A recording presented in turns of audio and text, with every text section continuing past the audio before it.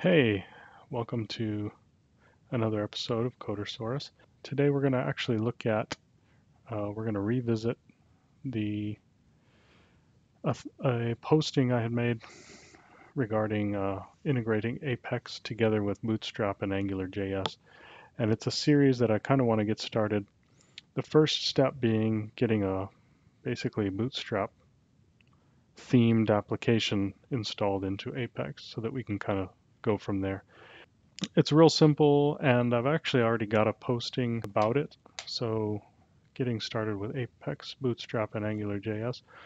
And you can actually run through that, but the reason I'm revisiting it today and starting from scratch is basically there's another Bootstrap themed application that is available, and I think it makes it a little bit easier, a little bit better. There's a few extras that are included in this. Now, what you'll need to do is you'll need to download the application. So if you go to dev.smartforapex.nl, give them your contact information, they'll give you a download link basically, and you can download the Apex theme. Now, an Apex theme is actually a set. It's a SQL script that you actually end up running, and it creates all of the Apex components for you. And basically, it's a full export of an application, including all of the templates for the different pages and things like that. And this one in particular is based off of Twitter's Bootstrap. So let's go ahead and I've actually already gone through the process of signing up. So what we'll need to do is we'll actually do an import. Once we're in Application Builder, click on Import, and we'll choose a file. And in this case, I've downloaded these.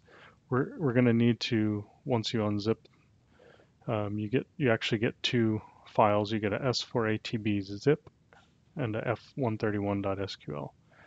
Now, the S4ATB zip actually contains a lot of the Bootstrap and Font Awesome, some Bootstrap extras, and so we'll do that in a bit. The first thing we need to do is actually create basically our skeleton application. And so that's this SQL file. So we'll leave the file type as a database application and leave the character set alone. We'll click Next, and we'll choose our schema, and we'll leave everything else as is. Run and build is an option, and auto-assigning the new application ID. Just let it come up with a unique ID for our application. We will try and install the supporting objects.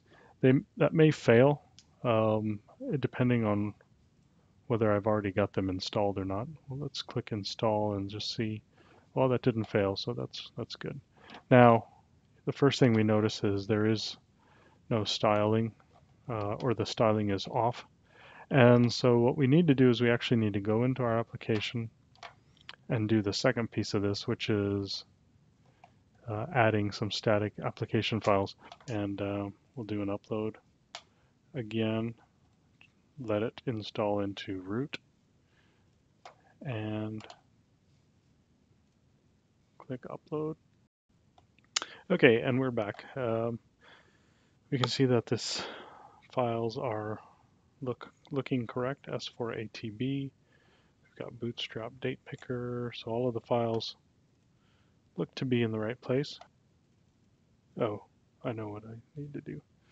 This is what I need to reference instead of just the S4ATB by itself. So we go back to our application definition.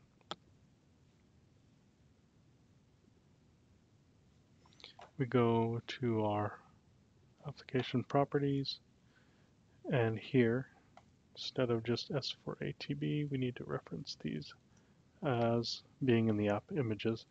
And the reason being is that you can actually store files on the APEX server, or you can store them within APEX. And now we're good.